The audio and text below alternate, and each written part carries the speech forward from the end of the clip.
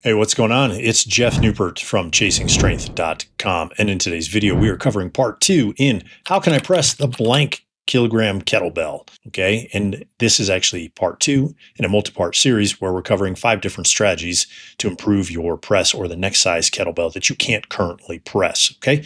In our last video, we covered the first 2 strategies for you to press the blank kettlebell, right? The blank size kettlebell, whatever that number is for you, fill in that blank. So in today's video, we're covering the third strategy, which admittedly is kind of a different, maybe even / weird strategy. And that is train your core. Okay. Now, when most of us think of the core, we think of images of a 6-pack, right? Like the 6-pack abs, or we think about exercises like crunches, planks, and sit-ups, those sorts of things. But the truth is there's a lot more to the core than most of us. In fact, yeah, I'd say most of us were ever taught. In fact, I would argue, based on 35 years of experience now, that you actually have 3 different cores. Let's take a brief overview, okay?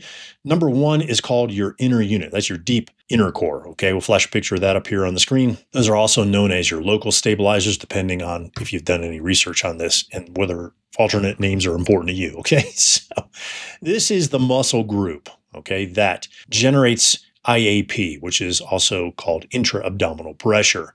And that's mission critical to stabilize your spine, pelvis, and some would even argue your shoulder blades. Okay, this is the stabilization you developed as a baby and a toddler that got you upright and walking without falling down continuously. Okay, it also protects your central nervous system, or your CNS, which is comprised of your brain and your spinal cord. So pretty important area, right, to protect.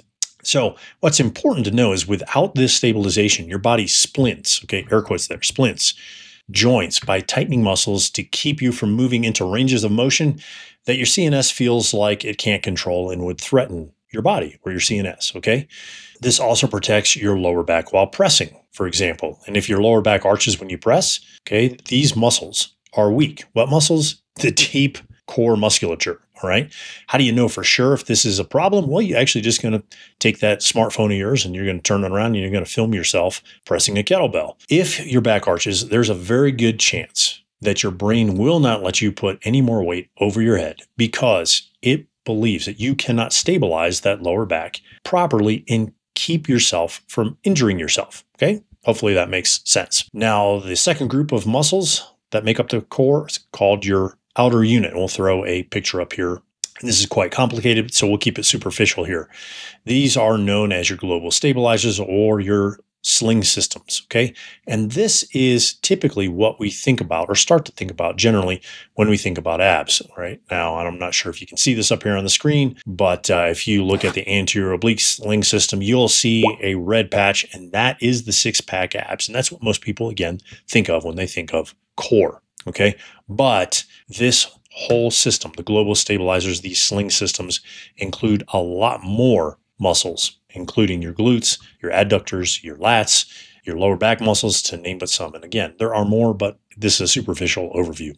The point is that these muscles are the muscles that move you and not necessarily stabilize you unless your stabilizers don't work, and then they're pulling double duty, okay? These muscle groups are designed to absorb, redirect force from the ground, and create the movements that you want. For example, pressing a heavy kettlebell over your head, okay? And then there's the third core, which I call the hidden core, and it's a group of muscles that practically control everything, okay? They are the foundation for working in tandem with the inner unit and creating the intra-abdominal pressure. And more importantly to your press, the hidden core is responsible for keeping your shoulder blades functioning properly or gliding up and down around your rib cage so you can actually put your arm overhead and press that heavier kettlebell. So it could very well be that the reason you can't press that next size kettlebell is that your brain is protecting you from damaging your shoulder because your hidden core isn't working properly.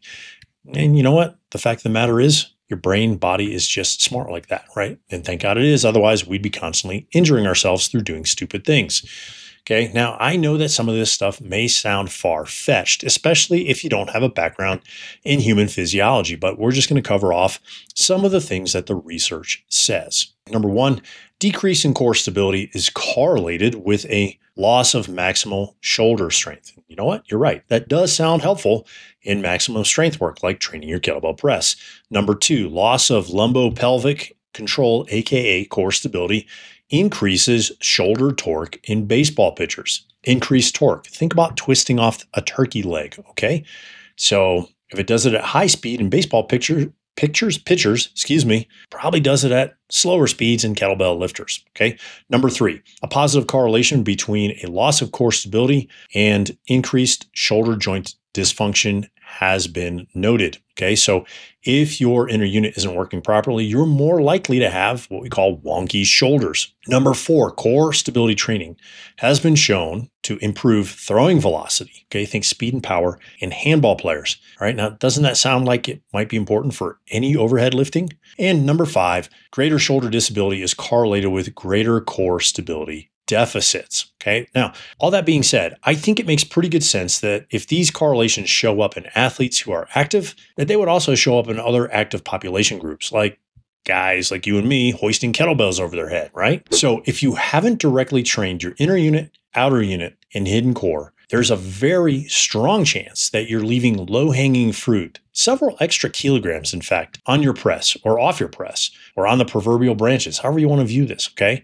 So if you don't know where to start your core training or what the best core training exercises are for your press or want a roadmap of what to do when, then I'll leave a link to my program, Systematic Core Training for Kettlebells, in the video description below for you to check out. And remember, in some, if not many cases, there's more to pressing a heavier kettlebell and that next size kettlebell than just pressing more. So yeah, you can combine the pressing more strategy we used in our last video with systematic core training and actually speed up your results. In our next video, we'll cover a simple and actually pretty easy way some people get more reps and in some cases almost immediately jump up a full kettlebell size in just a few minutes. All right, so stay tuned for that one. In the meantime, hopefully you found this video helpful. If you did, click the like button, smash the subscribe button. If you're not a subscriber already, share it with a friend you know is looking to boost their press.